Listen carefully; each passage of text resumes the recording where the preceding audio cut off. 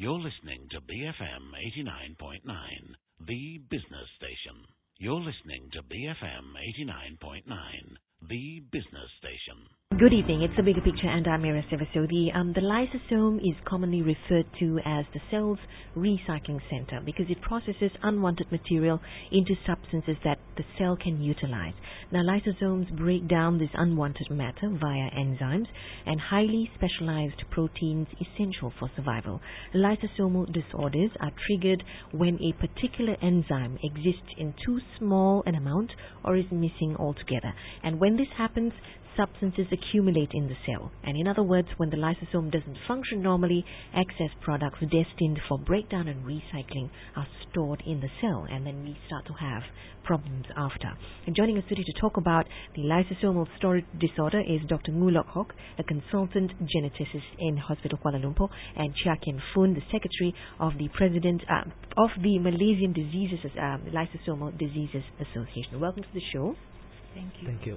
Dr. Ngu, what is a lysosomal storage disorder? I mean, could you I know I did an introduction there, but half of which I'm not terribly sure I even, I'm trying to figure out and picture it. What actually happens when you have an LSD or a storage disorder? Lysosomal storage disease, or in short, we call it LSD.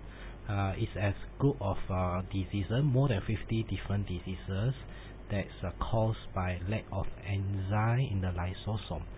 So as you have mentioned just now, lysosome is a compartment in the cell. Right. So our body is a maker of billions of cells. That is the basic functioning units of our body. So in each cell, we have different compartments. We have nucleus that store the genetic information. We have mitochondria that provides energy to the cell, and we have this lysosome. Lysosome, the function of the lysosome is as a recycling center. All the different material in the cell will be sent to the lysosome to be repaired, to be processed, to be recycled. So to carry out this process, lysosomal have different kinds of chemical. We call it enzyme.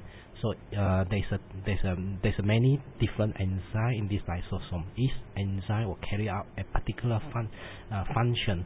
So if one of these enzymes is missing because of genetic factor, then a particular material cannot be recycled. This will accumulate in the lysosome, in the cell, in the tissue, in the organ, and causing disease. So this is not a single disease, because there's more than 50 different enzymes in the lysosome. Sure. What about the materials that are recycled? Can you give me an example of what is actually recycled using this enzyme? Yeah, it's a lot of complex material, complex molecule that's required for our normal body function. Right. For example, like glycan. Sorry, the name is very scientific name. This substance is required for is a part of the tissue for the joint, for the cornea in our eye, for the heart valve. So it's a normal material in our body. So this material need to be recycled, need to be repaired from time to time, just like we need to service like our vehicle. Right. So if to carry out this function, the lysosome need a specific chemical enzyme. So if this enzyme is not working, so this normal substance will be accumulating in the body. Okay, glycogen, you said. Yeah. Okay, so that's one of the materials that is normally recycled, and if you lack that enzyme, then glycogen cannot be recycled. You mentioned there are 50 types of LSDs, 50 types of lysosomal storage disorders. What are they? Well, 50 is a lot, but what are the common ones? I can give a few examples. A lot of these names are quite difficult to pronounce for the public, even for some of the medical professional. Sure. So for example, lysosomal storage disease like mucopolysaccharidosis, metachromatic leukodystrophy, Gaucher disease, Fabry disease, Pompe disease. This is some of the examples. Sure. And Pompe is the one that has the glycogen storage problem. Correct. That's okay. correct. Does it only affect children, this disorder? No, it affects both children and adults. So if the enzyme is completely missing, then the symptom usually appear in the young children, in the young infant. But some individual may have some residual enzyme activity. So these are individuals, their presentation may be delayed to adolescent to adulthood. Right. Okay. And so it is a genetic disorder. That's correct. Okay. Ken Foon, how did you sort of find out your children? You have two children. They are 7 and 11, and they both have Pompe, the Pompe disease, yes, which is one of the lysosomal storage disorders, whereby glycogen storage is disrupted. How did you find out your children had it? Okay. It started off with I have two girls. The elder one is 11, like I have mentioned. The youngest one is 7. It started off with my younger baby because she seemed to have a more serious problem than the sister. Okay, at about 1 year old, we noticed she cannot crawl, she cannot stand up, nor can she walk, which is very normal for any other children. You know, any other children would be at least be able to hold on and walk a little bit, right? She can't do none of this. Besides, she had frequent pneumonias, coughing after coughing. You know, it seems that every month I have to send her to the clinic. And at 1 year old, there's one specialist suspect something serious happening to her, and want me to admit her immediately to the GH Seremban. It is there that we notice she's not normal as any other child. Okay. And how do you diagnose this condition, Dr. Wu? Is it a blood test? It depends what sort of disease we are talking about. So different lysosomal disease, the way that we approach the diagnosis may be slightly different. Sure. But in general, we can the diagnosis relies on blood tests, where we measure the specific lysosomal enzyme. I see. So it can be done via a blood test. Is that what they did for you, Ken Foon? Did they do a blood test and then determine that she had Pompe? Well, initially we were in the GH Seremban. They don't have the specialists on this particular area. Even the doctors suspect her to have another disease. Okay. Then only when I told them that, you know, my other daughter having the same similar growth chart pattern, unlike my middle son, which is very active. My two daughters happen to be a bit passive. So from there, actually, they refer us to cardiologists because the heart is very big. Apparently, my younger baby. An enlarged heart, is it? Yes. Okay. So we were referred to IJN, and even at IJN, the doctor was telling us, you know, nothing much they can do because it seems to them that this is something genetic based, you know, it's something to do with the enzyme, they suspect, and after that, then they refer us to Dr. Ngu's team, right, where then we have a series of investigation. They have done the blood testing. They had, I think, some of the. My elder daughter has the liver tissue, the muscle tissue being extracted to check for the anomalies. Then from there they know it is also called glycogen storage, right? Because there has elevated glycogen in the both the tissues. But glycogen storage they are more than one.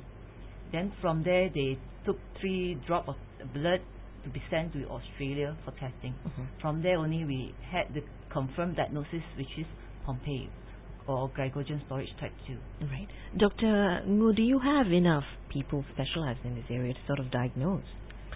Because it seems like it can mimic other conditions as well. That's very true. It can present with a common medical problem, and So to make a diagnosis, it can be very difficult, especially in the early stage of the disease. We do have some doctor that specialize in this area in this country that can make a diagnosis.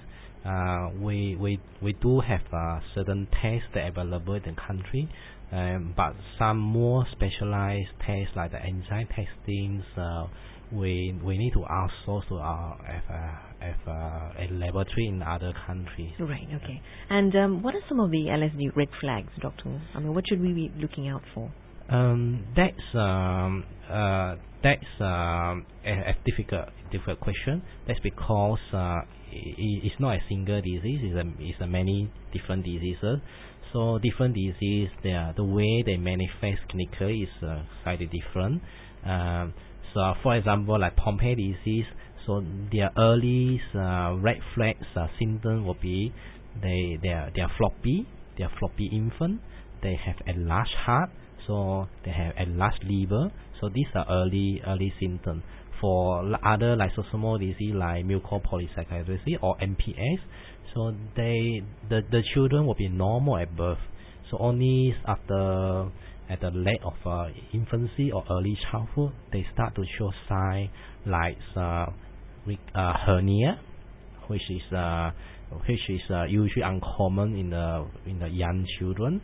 They may have cold sweats, means their appearance, their facial appearance changes with time.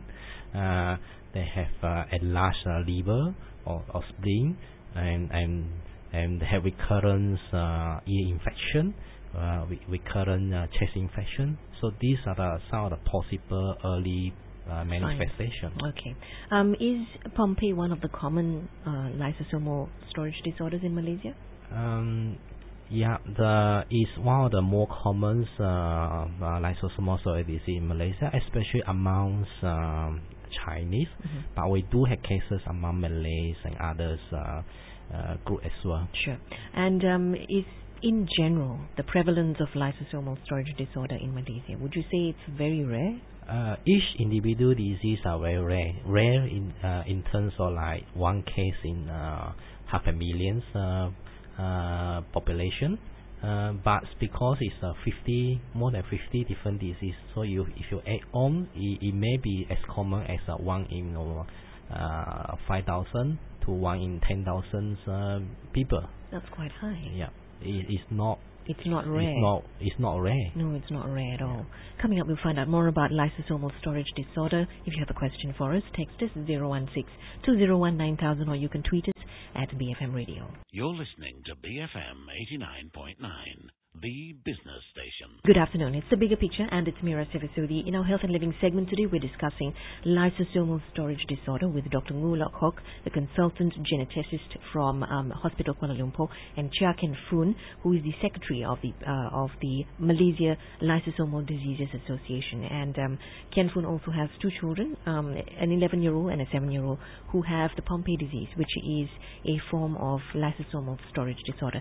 Now, Ken Foon, as a mother who cares for two children, what are some of your challenges? I mean, your children are 11 and 7. How are they progressing? How are they, coping with the challenges? Okay.